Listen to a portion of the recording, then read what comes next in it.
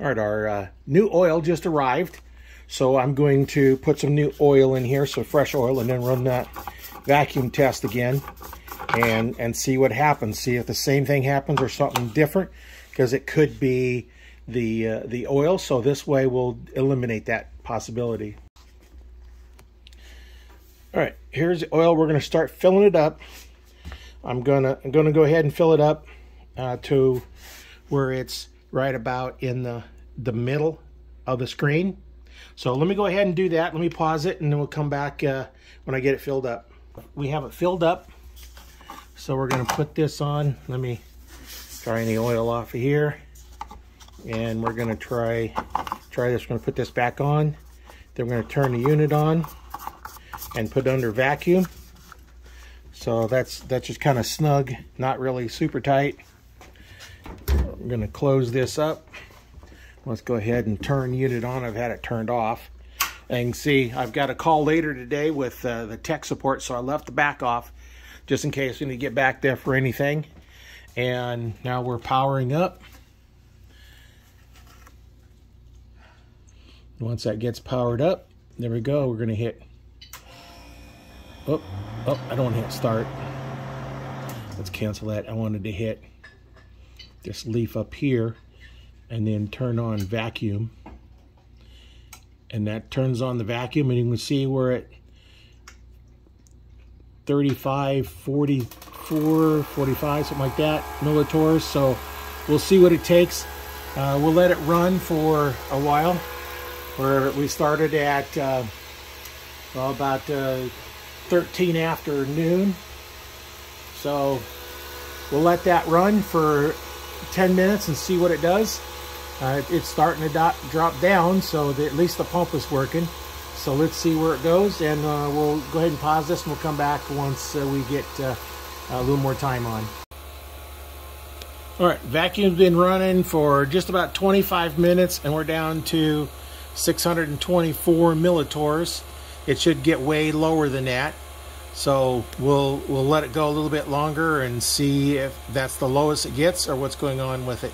Because before it did get down to under 500, one time right around 300, but right now it's not even doing that. So we'll let it run a little bit longer and see what it does.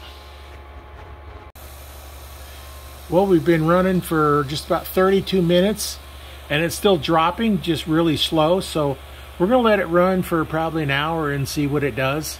And then we'll see what it does when I turn the pump off. I'm expecting if there's still some kind of a leak, that the vacuum will start increasing, which it should not be doing. It should hold a vacuum. So we'll come back when we've had a little bit more time on here. We'll probably come back after about, it's been going for an hour, and we'll see where it's at then. Well, here's the progress on the vacuum test. We've been running the vacuum test for about 25 minutes. We're down to 475 millitors. It should be getting less than that. It should get down anywhere from 100 to 300, because I know it did it before. So we're not sure what's going on. Hopefully the tech, when he calls here in another couple hours, we'll be able to figure out what's going on. So we'll let it go, and we'll come back. We'll see what the tech has to say. A little bit of an update on the harvest rate error number 9. I just got out the phone with the tech, and we'd get down to 420 millitors, and then he's just going to test it. So he sprayed around here, and it didn't affect anything. It wasn't anything going on. So then he said, spray around here, and here is where our culprit is.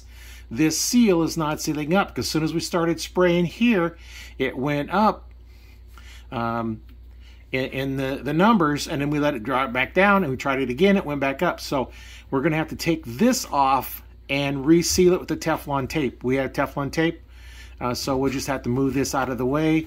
And there's a card on the back of this sensor.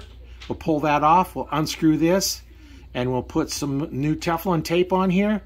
And we'll take a look at it once we get it off, and we can see, maybe there's a little tear or something when it put on here, because sometimes the Teflon tape, when you put them on, if you don't get them quite tight enough or something, they can get messed up putting on. So when we put that on, and then we'll put it under vacuum and test it and see if that works, because that will solve the problem. So maybe all of us that are having that error code number 9, we might want to check this as well. Spray it with a carburetor cleaner.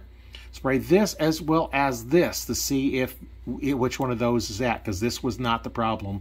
This was the problem here. So we'll continue on. We'll take that card off of the back here. Let's see if we can take a look.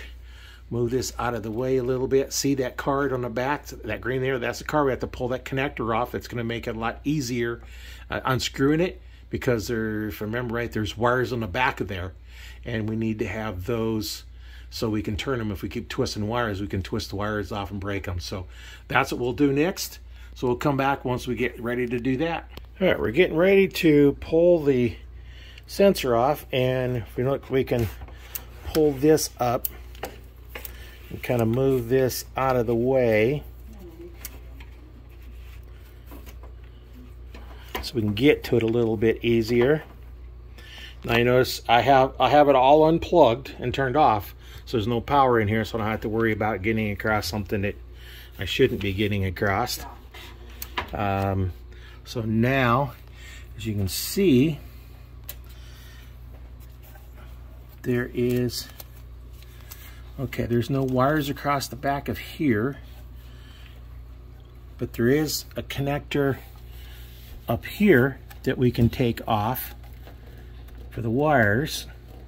And you can see this card is kind of rectangle, so you have to take it off before you can unscrew this, because this is not going to turn with this here, because it's going to hit this foam. So we just need to see if we can take this connector off the back of here. Very carefully, just kind of jiggle it. All right, that connector is off, and they should be keyed, so they only go on one way. You can see right over here in this corner, there is a little slot.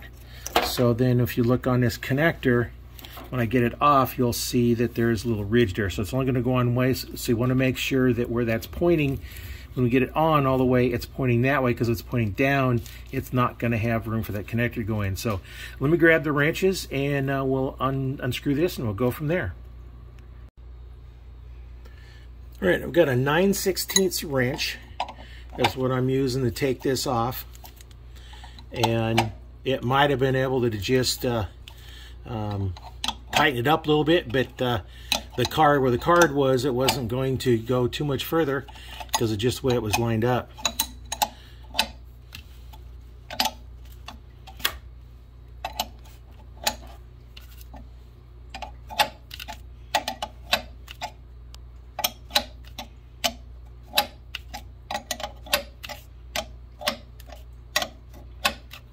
See if I can turn it. Yeah, turn it with my fingers now. So let's take a look at, oh, there's some of the Teflon tape that was loose. And let's take a look at itself.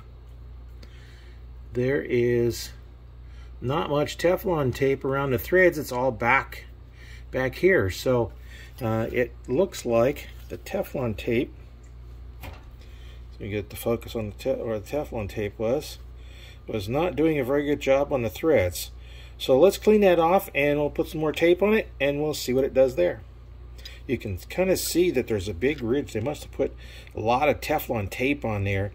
It clear back to here, and you don't need it clear back to there. Down here, that's pretty thick. It's no wonder it didn't seal it very well.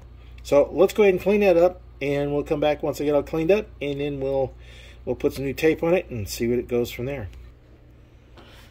Okay, if you look and see, that's how much they put on there. You only need about 3 wraps. That was so thick, it's no wonder it didn't seal up. Here's what it looks like after we've pulled that off. So we're going to clean that up, and we're going to put the 3 wraps on here, because it was just so thick that it just kind of pushed it back, and it didn't really seal the threads up very well. I'm surprised it worked the first time.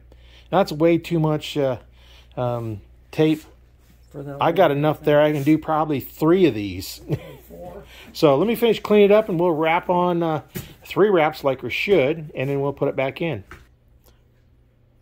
All right, all the Teflon tape is off, and they had the tape clear back to here. You don't need it all the way back to here.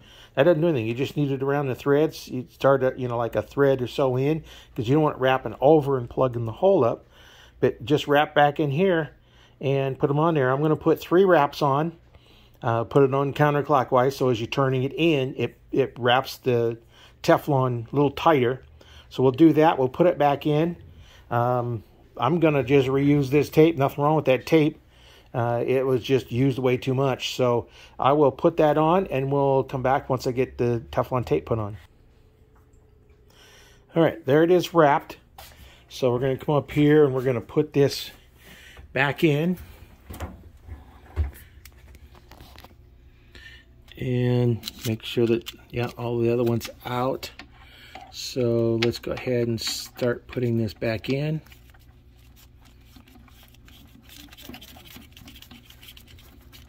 We're going to turn it, make sure it gets finger tight first before we do anything.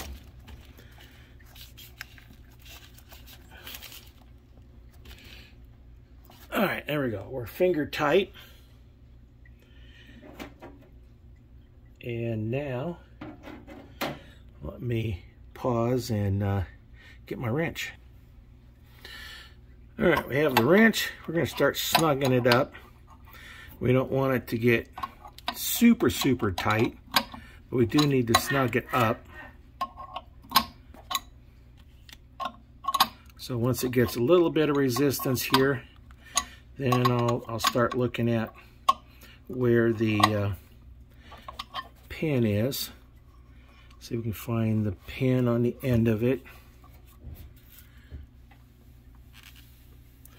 Okay, right now it's pointing down.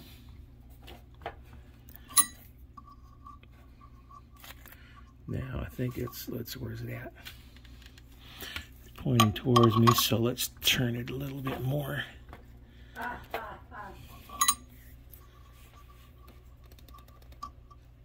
Okay, there it is pointing straight up. Now I did notice when I went to take it off before, it was fairly loose. So it could have just been I could have tightened it up, but there wasn't any place to tighten it up to.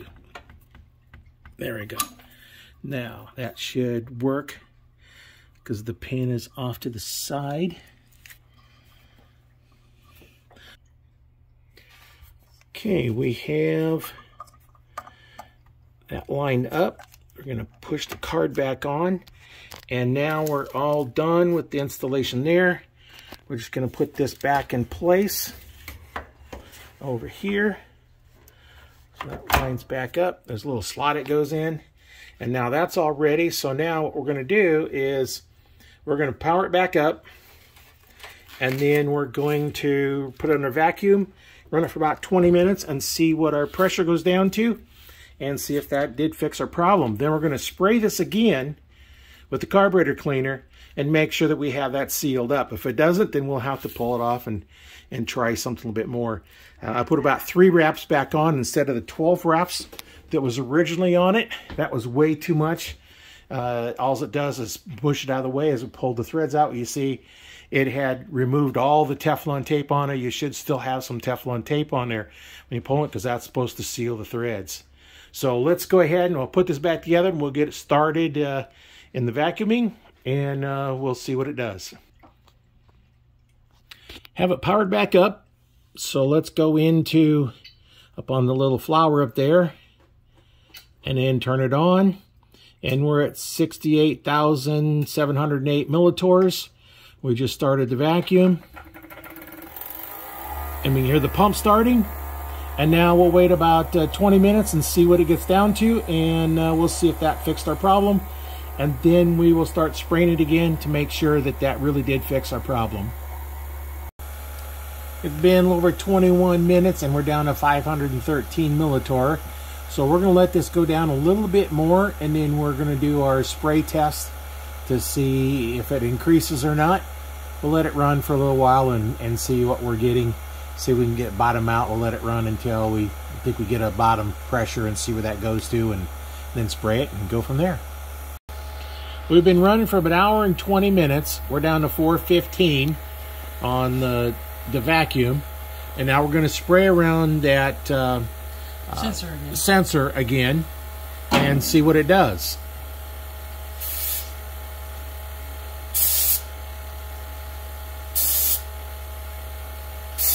Doing anything? No, not yet. I should have done something. Because I did it right away before.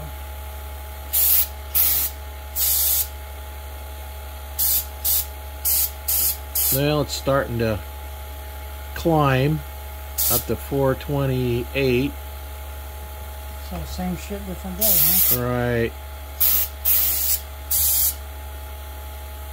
So it's still climbing, so it's not. The sensor's bad or something. Or what? I don't know. It's not there. So we'll do this again. We're going to take it off and then you know, maybe wrap a little bit more on there and see if we can get it tighter. But it's not still not working right because it's rising up. It's 465 now. It's still rising. So that didn't completely fix it.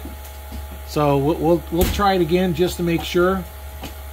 I won't film that again because it's just the same thing we did before. So I'll go ahead and pull it off and we'll try it again. Put a little bit more Teflon tape on there.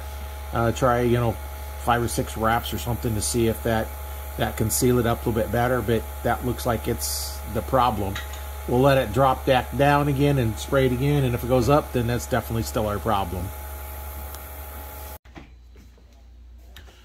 All right, what we did was we redid the Teflon tape on here, and then it still leaked, so I took it off and put a few more wraps on there, and then it had a slight little leak in there, so I tightened it up just a little bit tighter.